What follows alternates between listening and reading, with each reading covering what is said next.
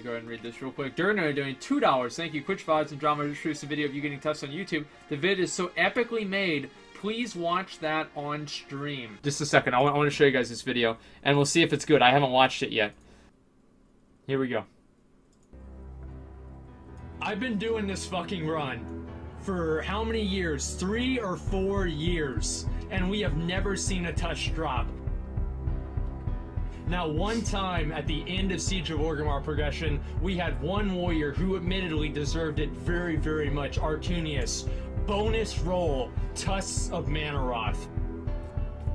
He fucking bonus rolled Mythic Warforged Tusks of Mannoroth, and honestly, guys, I was not even jealous. I was amazed that that could have even happened. And ever since then, I've been coming in here every fucking week.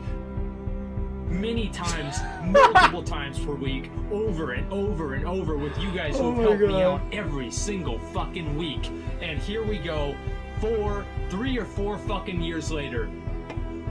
It's been so long, and I've tried so hard to get these Tusks of Mannoroth, and I know they might not look good on my character.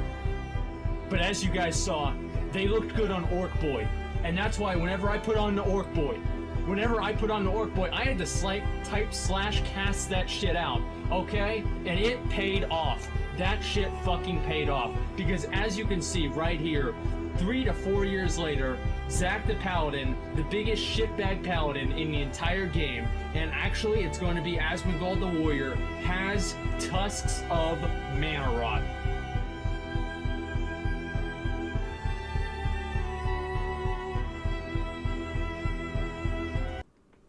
That was a good fucking video, dude.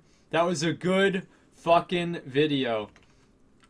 I already linked the video. Here's the video. There you go. You guys can watch it. Orc Boy, Gay Boy? No, Orc Boy isn't Gay Boy. Never mind. There's the video link. You guys can go watch it. And subscribe to his channel, too. That guy makes videos for me a lot, and they're actually pretty funny.